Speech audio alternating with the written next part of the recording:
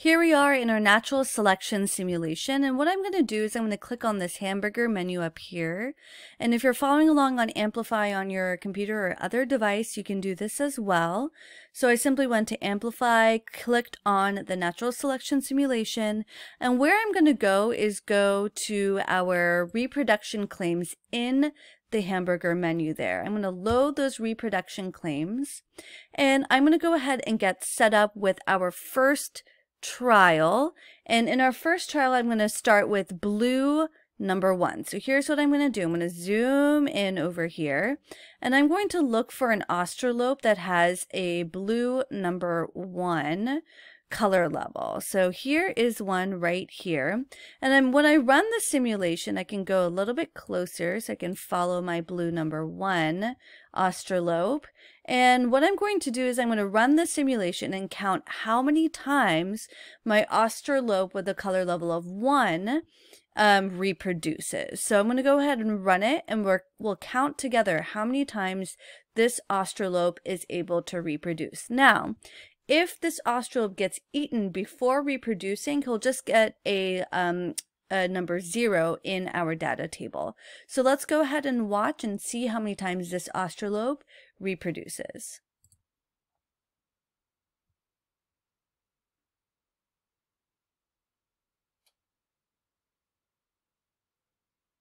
All right, I see this Australope is reproducing once.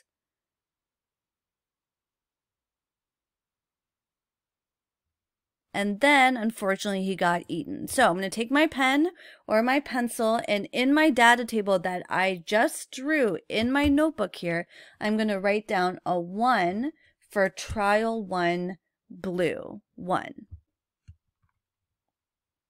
All right, we just did trial 1 blue 1. Now we are going to zoom in again. I've reset my simulation, and I'm going to look now for an Australope that has blue number 4. A blue number 4 color. So that leads me to believe it'll be kind of bluish green. So let me see if we can find one. There's a 3. Here's a 4. Fantastic. So I'm going to run the simulation, and again we're going to count how many times the Australope with blue number 4 color-wise reproduces. So let's go ahead and count how many times this Australope reproduces.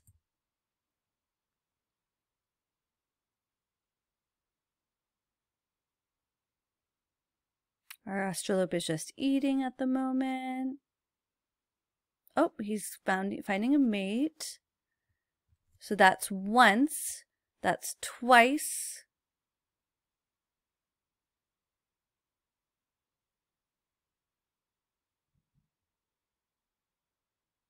that's 3 times it's reproduced,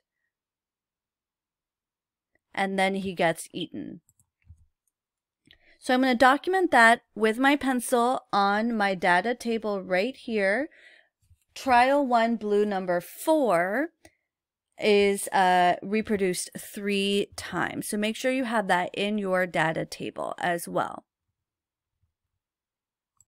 All right, so I've reset my simulation now, and now I'm going to be looking for a yellow number 7 Australope. So let me zoom in here, and I want to find a yellow number 7. That's a number 8. So let's find a yellow 7. That's a 9. There we go. Here's a yellow number 7 Australope. And again, what we're going to do is when I run it, we'll count how many times this particular Australope reproduces.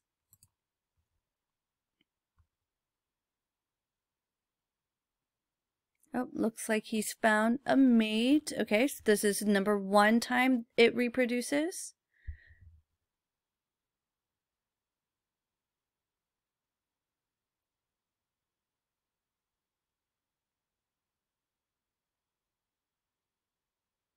Notice how the Carnithons are just kind of passing it by. Here's the 2nd time it's reproducing. 3rd time it's reproducing. And then it has gotten eaten. So I'm going to pause the simulation right down there, and I'm going to go ahead and write down this Australope, yellow number 7, also reproduced 3 times before it was eaten. And that's again trial number 1, yellow 7. It reproduced 3 times. All right, so I reset my simulation again, and now I'm looking for an australope with a yellow color 10, a yellow color 10. And so I feel like this one might be one. Oh, that's close. It's a yellow number 9.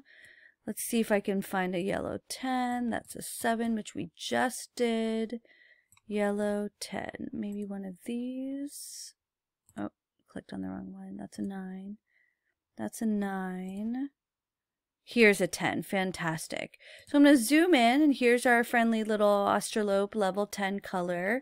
And I'm going to run the simulation, and again, we're going to count how many times this particular australope reproduces.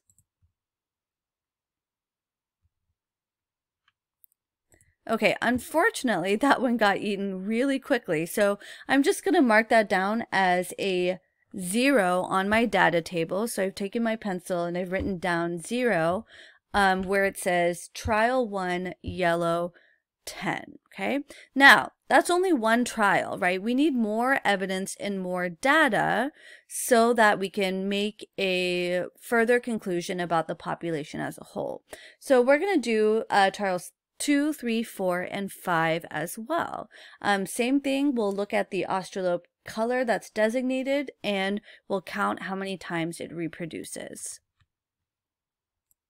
All right, we are in trial 2, folks, and I'm looking for blue australope with a color level of 1, and we are going to zoom in and go ahead and count how many times this australope reproduces for trial 2. Let's go ahead and watch. And it got eaten right away before it could even reproduce. So I'm going to mark that down as a 0. Let's go ahead and reset and go straight into a australope with blue number 4. Let's go ahead and find one if we can. There we go. Here's a blue level 4 australope, and let's count how many times it reproduces as well.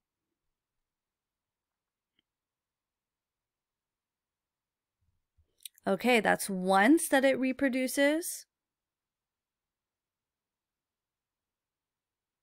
And then unfortunately got eaten. So for blue, australope blue 4, for trial 2, that was only a 1. Gonna go ahead and reset. And let's find an australope with a yellow color 7. Fantastic. And we'll zoom in a little bit further so we can see. And we'll run it and count how many times it reproduces. So that's once, that's twice,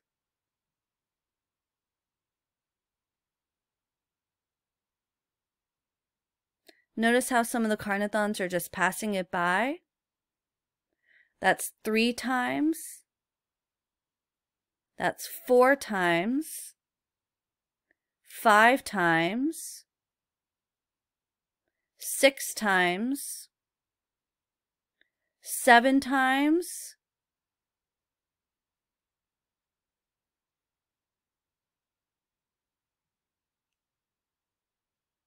this australope is camouflaged very well.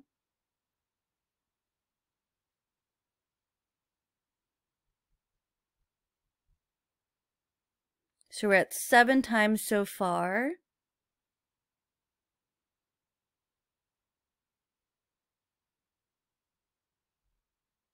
Taking a little bit of patience and waiting. And then it has gotten eaten after 7 times of reproducing.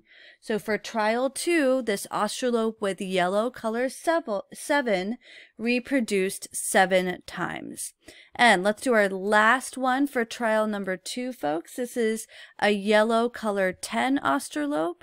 I'm going to go ahead and zoom in and find a yellow color 10. That one was a 9. Make sure I reset.